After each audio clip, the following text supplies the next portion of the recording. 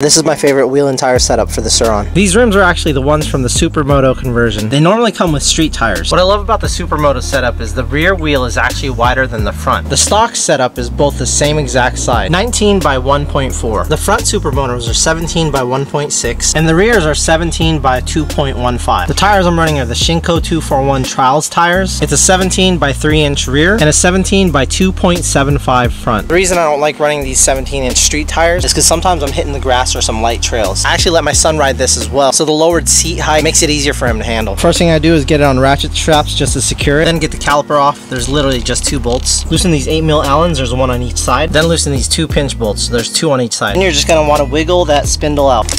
And don't lose these spacers. You can just zip tie them onto a spoke. There's a weight difference when you're doing this. Stock front is 9.6 pounds and the new setup is 10.6. Make sure you don't over tighten this nut when you're getting it back in. If you tighten it too much, it'll snap just like this. It's the pinch bolts that actually hold this axle in place. Before you get the caliper back on, go ahead and clean the rotor with some brake cleaner and a rag. Then just get this hand tight for now. Rear, same thing, 2 bolts for the caliper. Then I find the master link and use pliers to get it off. Get it out of the way. The rear just has 1 17mm. And a 6mm Allen on the other side.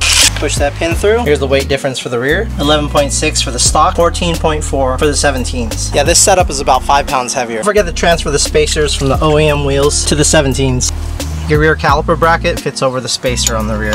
Alright, so the stock sprocket is a 48 tooth and the 17-inch sprocket is a 42 tooth. So the chain is going to be smaller. Here's a little trick that I do to help feed the new chain. I'll connect them and I'll just pull it through. There's a notch here for the caliper bracket. Sits like that. And go ahead and loosen the chain tensioner and push it forward because we're going to have to readjust the chain tension anyway. These axle blocks only go in one way, so take note. The way you connect the master link is important. The side that opens needs to be facing away from the direction that the chain is being pulled. Alright, now feed the chain towards the top. Pull off this axle block. This will give you more room. You could just feed it mostly in and then spin the tire.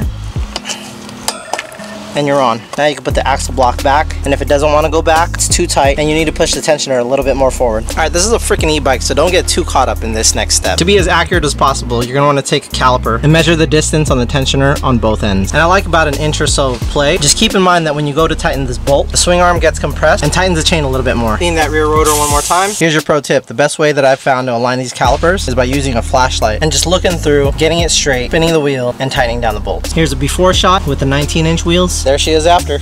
It's a little bit lower than before, but not as aggressive. I really love this setup.